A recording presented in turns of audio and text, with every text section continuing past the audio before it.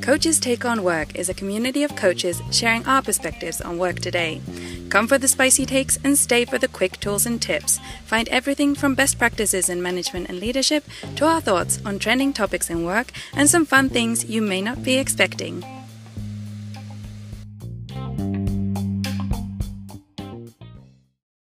Some kind. Oh, NMK is your initials. Mm-hmm. I'm sorry, I just put that together. Yeah. And somehow it's become a thing. Like, even like, I don't know, on social media, I'm not like, I don't list my full name. I just list NMK. It's become like a thing, in a good way. So I just kind of went with it. You have the full brand now. You got, not intentionally, but it just started to happen. And I was like, okay. I love it. I don't hate it. I can't believe I just put I that together. have people who flat out call me NMK or like address me in emails as like NMK. Nice. So I just go with it. I'm like, all right. Full brand identity. Love it. I do a little like back and forth at the beginning of every episode. I don't know. I like it. I think it's silly. So this will be included. Yeah, so of course. This will be all good. Oh yeah. And we'll go ahead and dive in for everyone listening. NMK is with me today. I'll do a more formal introduction. But hi everybody. I am Chelsea Seid. I am the founder and chief coach at Talent Praxis and one of the founding coaches at Coaches Take on Work. We have a fun episode for you today on boundaries, but I will start by introducing my fellow participant today. So I have with me, I said NMK, which we'll talk about in a moment, but Natalia Martínez-Kalínina. And I wanted to share a bit about Natalia's backstory. Thank you. I got the pronunciation right. Wanted to share a bit about Natalia's backstory before we get started, because I just think it's a very interesting story. And I think paints the picture of who she is for our chat today. So Natalia was born in Cuba and grew up in Havana, Moscow, and Mexico City before being granted asylum in the United States. So she is an organizational psychologist and holds degrees from Harvard University and Columbia University. She works primarily at the intersection of several things: entrepreneurship, technology, economic progress, and urban development, and is deeply passionate about connecting across geographies, access gaps, and narratives of otherness. Natalia is a co-founder and COO of BASE, which is a membership club that brings great minds together for curated social experiences meant to hack serendipity. And she's also the founder and principal at NMK Group, where she advises clients on economic development, human capital design, and impact strategy. So a mouthful. So many things. I know. And I wanted to share all of that because we're discussing boundaries today. So I thought your full bio is important. So thank you for joining me today. Yeah, of course. My pleasure. And thank you for working your way through the mouthful of an intro. I love it. I mean, it's telling to the topic, right? The fact that you have a mouthful of an intro. You need to be an expert, or at least practicing actively at boundaries. And we're having this chat today because you and I were just having a catch-up call, and you started telling me about your, I guess, what you do here. I don't know what you would call it, just your personal sort of work in setting boundaries for yourself. And I found it so inspiring. So thank you for joining and being willing to share with others. Oh my gosh, of course. It's been, for me, the topic of boundaries has been such an imperfect journey. So I have to believe that it is also for other people. I'm assuming there are people out there who are just amazing at learning their boundaries and setting their boundaries and communicating their boundaries. I am not one of those people. So I find it, if it can be I find it an interesting topic to engage with, and hopefully useful for other people who are also trying to figure that out, because it's not a very linear, at least for me, it has not been a very linear process. We can learn so much more from that, I think, than people who just do it innately. So thank you for sharing your absolutely. journey. Yeah. The struggle. The struggle. I didn't know we wanted to use that word. Let's start. I like to define terms just so we're all talking about the same thing. So for you, what are boundaries and how do they apply to your life? Yeah. So, I mean, to me, boundaries, and I heard this, I'm going to butcher this, but the way that I've heard it described that resonates with me is some version of kind of the space, creating a space and a dynamic in that it works for me and it works for you, right? Like it's what allows me to show up authentically and fully and consistently and at my, maybe not like my best every time, but it's what allows me to show up well in a consistent and kind of non-resentful manner.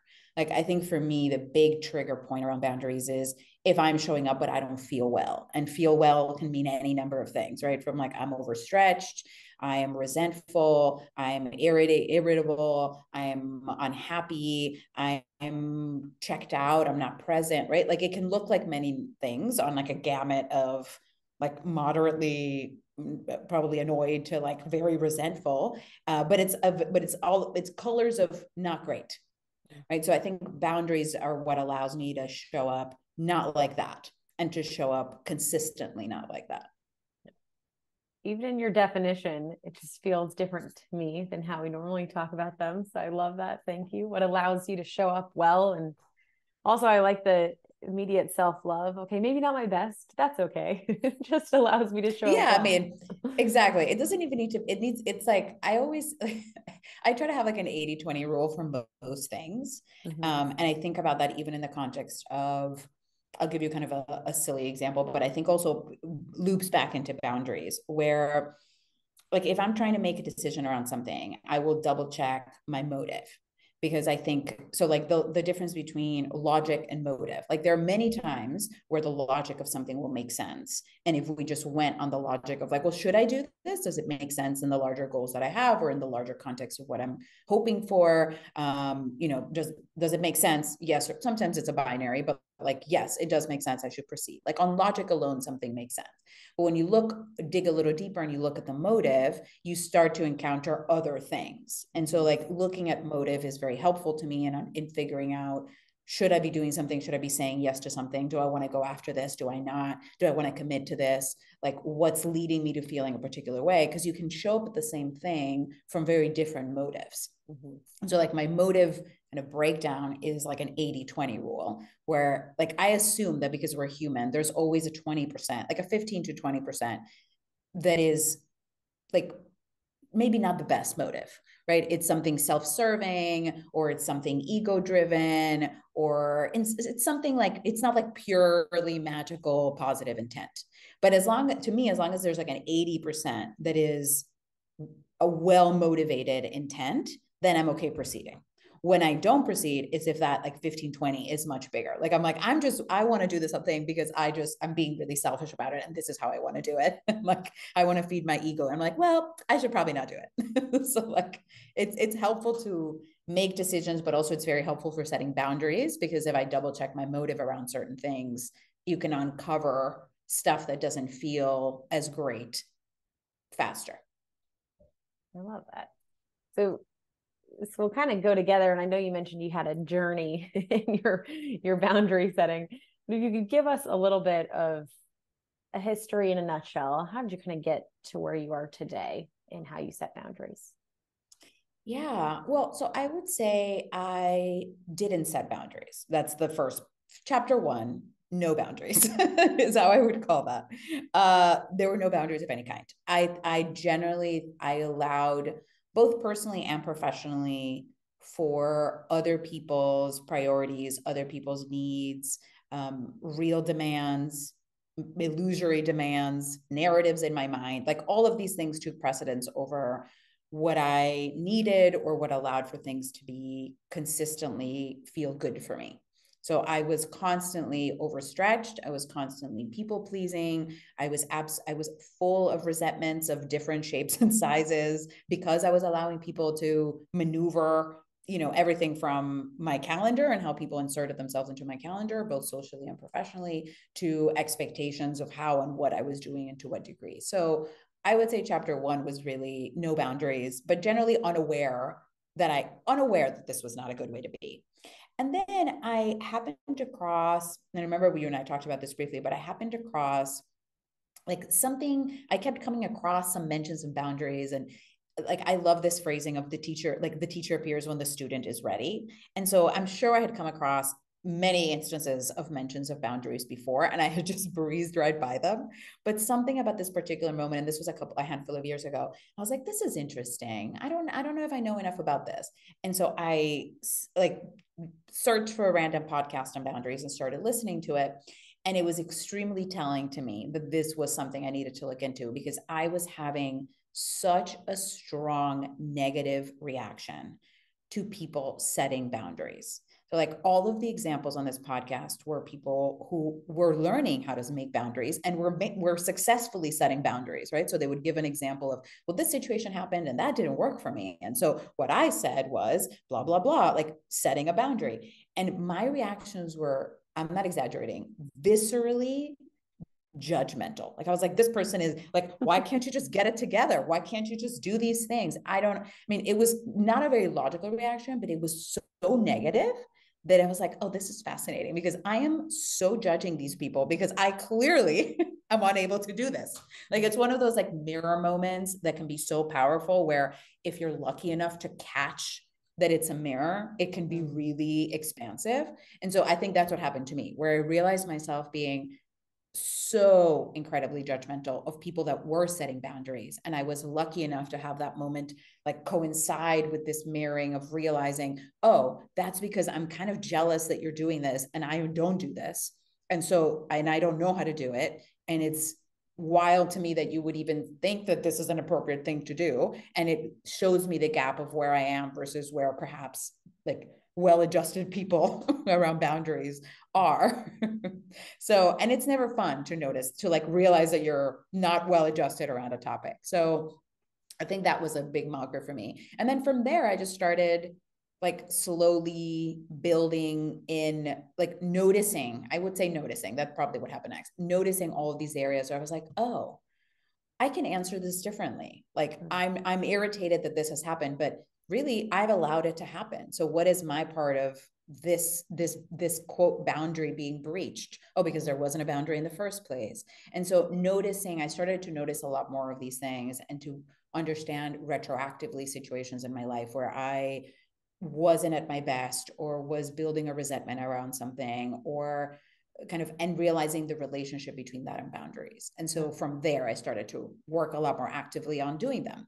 And it's still very, very much an area of progress. I think it will be probably for a very long time, but it's a muscle that requires a lot of building. And that's been kind of the narrative arc. Awesome.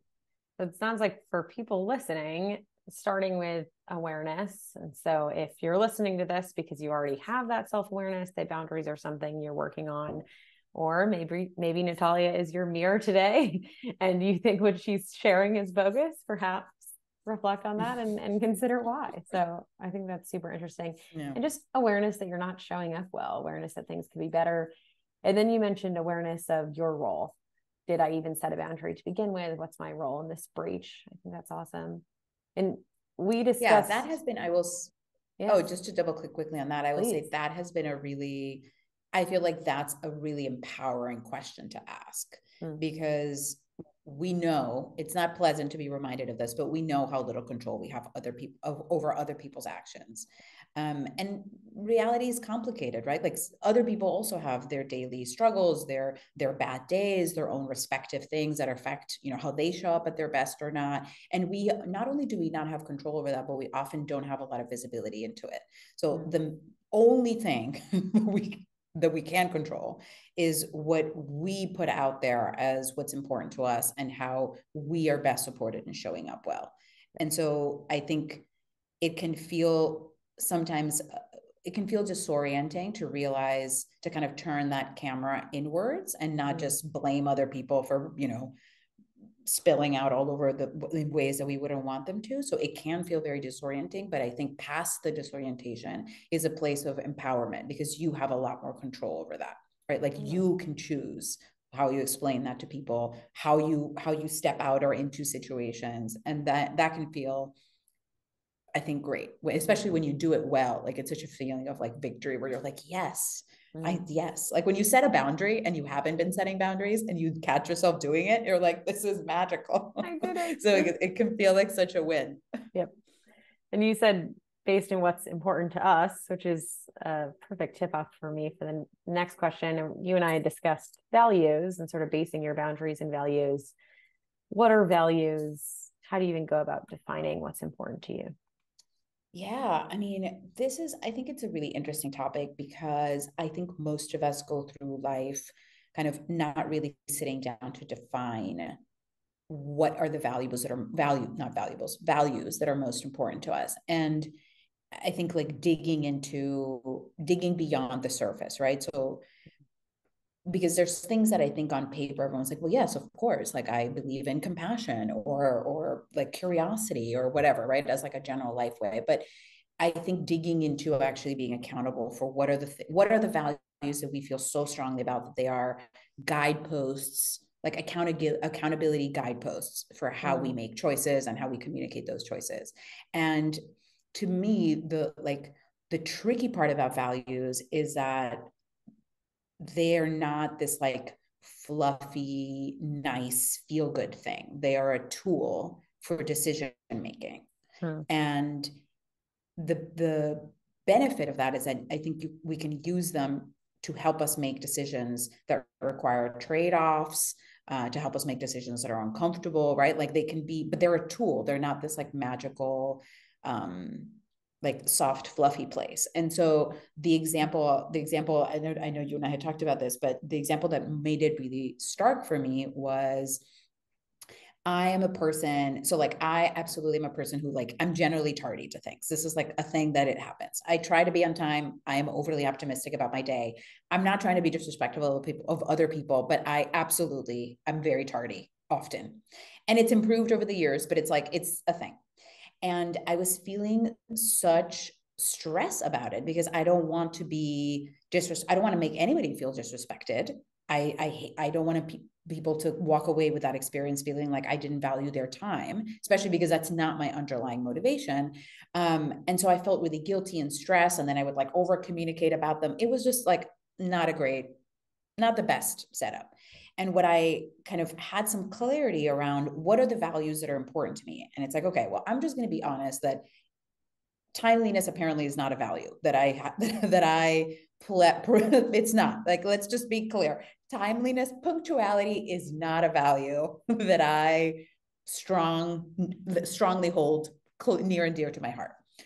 But what are values that I hold near and dear to my heart? Like, why am I stressed here, right? And I'm like, well, I'm stressed because I don't want people. I think respect is a core value. I think people feeling valued and seen is a really big value for me. And I'm afraid that being late is contributing to people feeling these things that I do feel very strongly about. Hope people not feeling. So I was like, okay, so there are other ways for me to solve for that, right? Like I can communicate very differently. I can give people a heads up. I can be like highly proactive in terms of being like, hey, I realize, you and I have a lunch today at 12:30. I have a meeting right before. So if it runs a little bit late, I'm expecting that I'll be 10 to 15 minutes late. I can text you this in the morning. I can text you this the night before. I can like accommodate for you not feeling disrespected or not thought of, or, like that your time isn't valued in other ways that do align with my core values. And accept the fact that, ideally I'm not late. I'm late less and less, but also I know there's a percentage of times that I'm not really late. And this is just, it's kind of who I am. So I'm going to accept that this is a thing that I do while I try to improve it, but also trying to account for people's experience on the other side of it, feeling more aligned with my values. Right. So like, it's kind of a messy and imperfect example because ideally I would never be late, but that's not really life. And so how do I accommodate for that in a way that's a little bit better? So that's how I think values play into it. Yeah. And can be a tool. So, and you go from values to, and you kind of gave it in your example of even setting and communicating those boundaries, but could you share more about sort of the stages of sharing boundaries, what that looks like for you? Yeah, I think so. Having boundaries, I think realizing what is important to you, realizing kind of the value alignment, realizing what are boundaries that feel important to you, and like having some additional clarity on that is an ever evolving process, but is a super important one. So to me, like that is the foundation of it. Realizing, because you can feel like different people have very different types of boundaries. And so like someone may be offended or feel encroached in one circumstance and not another, and vice versa. And so kind of figuring out what the things that are really important to you are, I think is step one. For me, the steps after that are kind of figuring out how to best communicate that. Right. And communicate it after the fact as a point of feedback, communicating it before the fact as a thing that like, well, this is what I need. And it's important to me that this happens so that I don't build a resentment. So like figuring out how and when we're communicating our boundaries, I think is another kind of thing. And there's no right answer to that. There are circumstances where if you can preempt it, that's amazing. There's some circumstances where it's later. And then I think there's a lot of nuance. It's like the ever evolving lesson of what is the best form of holding, communicating, reacting to our own boundaries. And the example that comes to mind for me is this kind of very helpful distinction that I've made, which has sometimes been so uncomfortable, between telling a truth versus telling the truth. Mm-hmm. And I think about this because I realize that very often I'm assuming other people as well listening, but I tell a truth, but not the truth, because it's so much more comfortable. And the result is that, sure, you can kind of accommodate for that particular instance, but the result is that you haven't actually upheld your boundary in a larger sense, because the other person doesn't have it, like they don't know not to do that again, because they haven't actually gotten proper feedback. So the example I have is, and some of my friends, if they ever listen to this podcast, will chuckle because they've been on the receiving end of this, is that I don't like baby showers. I don't like bridal showers. I'm like not into showers. It's like a random, there are other reasons for that, but I don't like it. But for a long time, I felt obliged to go. And so when I didn't want to go, I would say a truth, but not the truth, right? So I would say, oh my gosh, like I have another commitment that day, or I'm really busy, I can't make it, or I'm going to be out of town, all of which were true, but they were not the reason why I wasn't going. And so then I started, which was so uncomfortable, I started pivoting into this place of, hey, I got your invite to your baby shower. So excited for you. And I love you so dearly.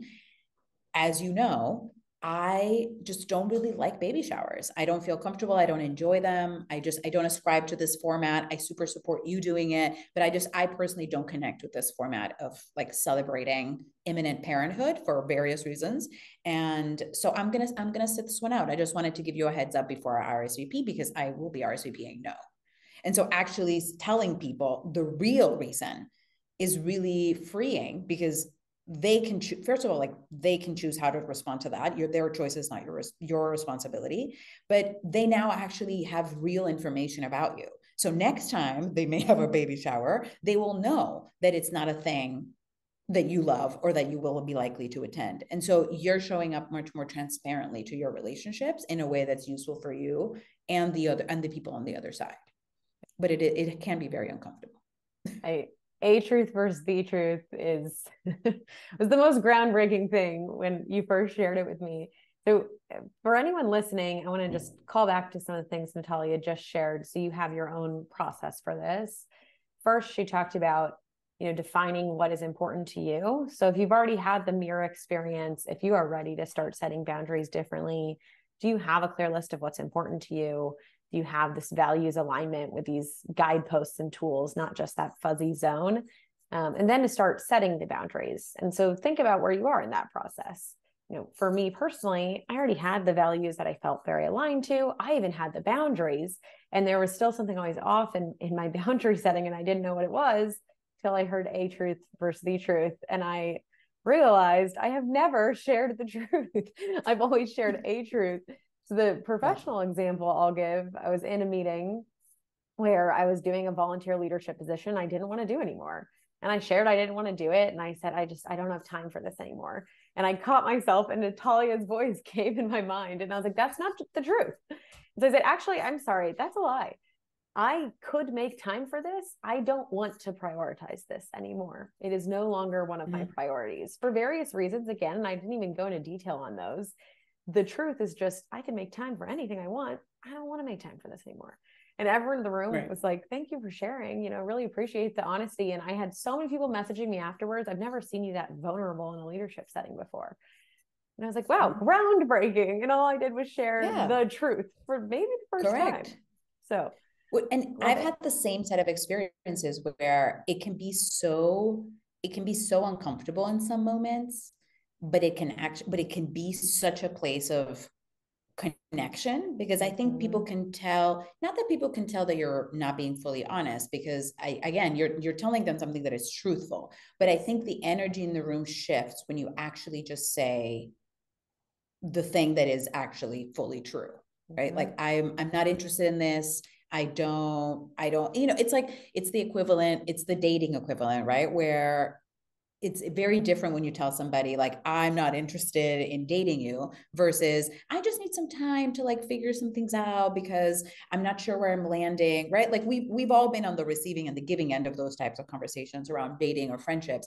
And it's not that you feel that someone is telling you something dishonest, but it feels much more, I think, soothing and calming to like the nervous system to feel like you're receiving the truth. Yep, absolutely.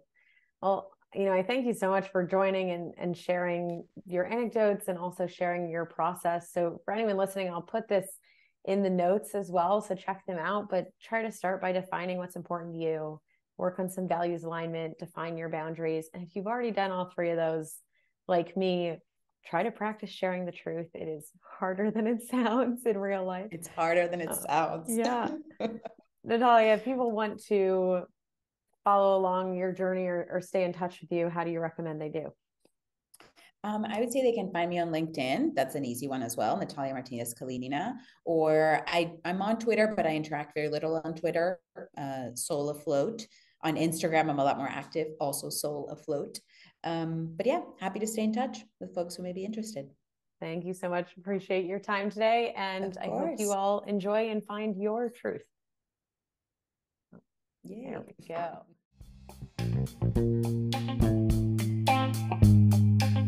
If you enjoyed this episode, subscribe to Coaches Take on Work through your favorite streaming service so you don't miss a future episode.